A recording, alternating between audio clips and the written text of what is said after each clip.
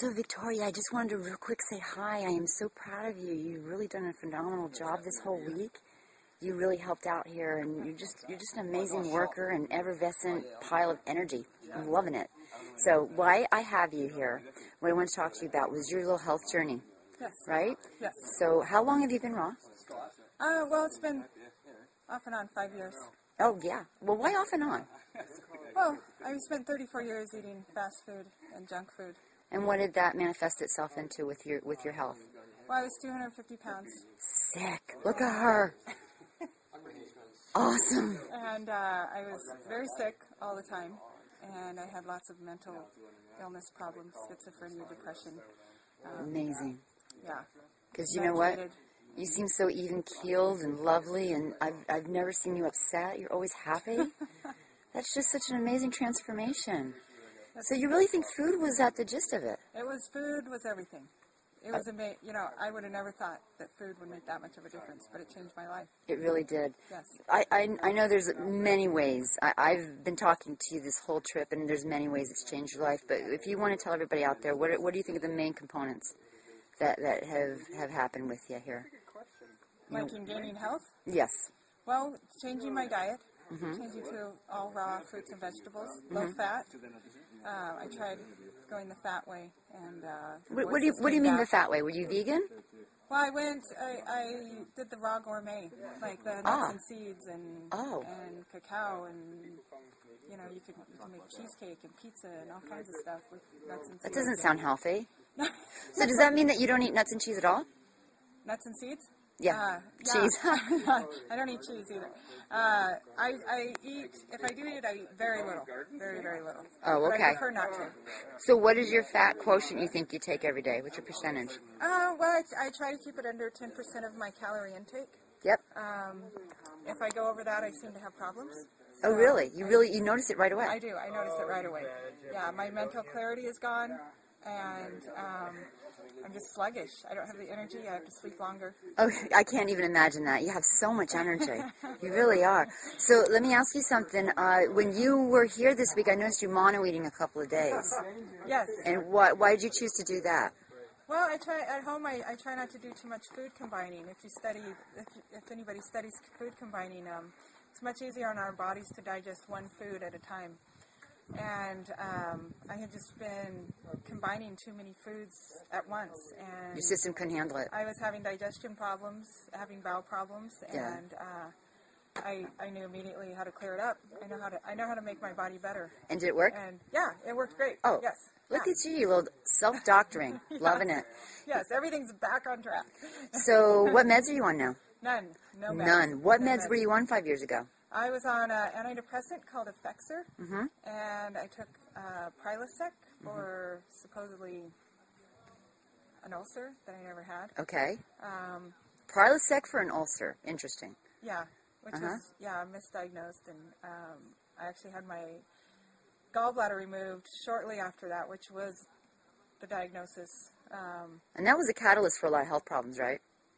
Yeah, well, that's what I thought. That's why I thought. I remember being sick since I was 12.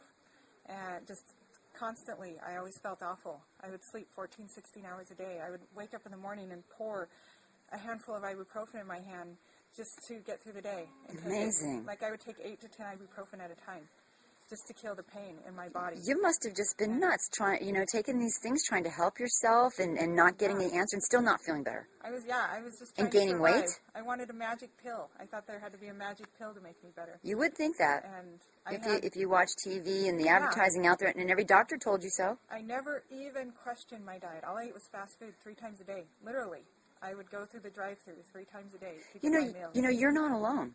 This is the way most people eat. Unfortunately, it really manifests itself into some serious health problems for you. Yeah. Oh, it's horrible. And everybody I know who eats that way has horrible health problems. Oh, amazing. So I don't think I asked you, what was the trigger? What was it? I know you sought out health, but was there one thing that brought you to 80-10-10? Well, it all started, I was laying in bed after my gallbladder surgery, sicker than before my surgery. And the nurse, I kept calling the surgeon's nurse saying, I'm still sick, I'm even worse. And she told me, some people have problems for up to a year after their gallbladder surgery. call back then if you're not feeling better. And I was like, take out your organ, and for a year you may have some problems. Yeah, call me. I was like, I'm not going to live a year. I'm not going to make it a year. She's not going to get that phone call because I'm dying. And I saw this infomercial on TV. This guy named Kevin Trudeau had this book called Natural Cures They Don't Tell You About. And, you know, he was saying things on there like, you don't, when you have a headache and you take an aspirin, what does it mean? You have an aspirin deficiency? You know, it's just kind of making sense, the stuff he was saying. And so I got the book. I figured he's probably a big scammer, but I'm dying. So right. What does it matter? Who cares? Yeah, you try anything at that point. Yeah, exactly. And I got the book, and he's... I've seen his infomercials. Yeah, basically he said, don't eat fast food. Stop eating fast food. Stop eating processed food. And, you know, he was saying you can eat whatever you want. Just make it organic as long as it's not processed or fast food. And so I tried that. I started doing that. Just like cooking some organic spaghetti or, you know, making my own food. I actually had my boyfriend at the time making it because I couldn't even get out of bed. Yeah. And I started to feel better a little bit, just a tiny bit. But it was enough to get me thinking, well, maybe it is the food. Maybe it really is. And I had this naive concept of if the food's really bad for you, they're not going to let people serve it to you. Yeah, you would think, right? The government wouldn't allow that. Doctors wouldn't allow that. Like they're out to protect us. Yeah. When really they're not. But well, so until you took a hold of your own health regime yeah. and sought out the information on your own was when you finally right. found health. Right. And then I came across an article a few weeks after I was trying the organic stuff, and there's this tiny little article about this big in this local magazine called Sprout. It talked about raw foods, living enzymes, and so I thought, well, maybe that's what I need. And so I ate all fruits and vegetables for one day. I woke up the next morning feeling better than I ever remember feeling in my life. And I was just like, I didn't know people could feel this good. Wow. And so... Nature provides all, huh? Yeah. Yeah. So... Well, I want to thank you so much. It's been lovely to meet you.